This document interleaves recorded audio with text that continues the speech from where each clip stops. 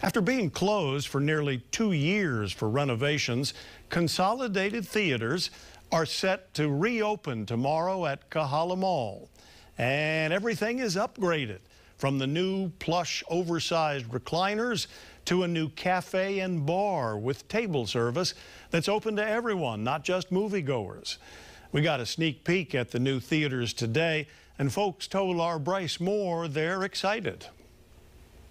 You personally sat in them? I did. They're super comfortable. Yeah, what are they like?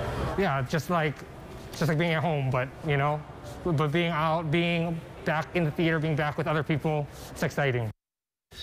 It's reserved seating only. You can buy tickets online or at the box office. COVID rules and procedures will be followed. Opening weekend showings include Hawaii Film Festival programming and the new Marvel movie, Eternals.